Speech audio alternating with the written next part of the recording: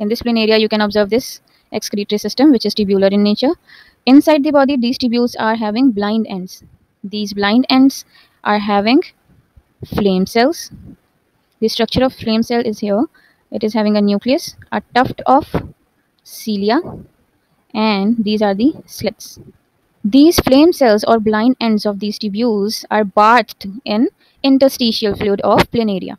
The interstitial fluid of planaria will move inside these flame cells through these slits, and by the flickering of these cilia, they are going to filter this interstitial fluid, and this interstitial fluid will then move towards these tubules. While traveling in these tubules, the essential substances are reabsorbed by the interstitial fluid, while the excretory product, or we can say the nitrogenous products, are sent to the opening outside the body. The opening which is present on the surface of the body is known as nephridiopore.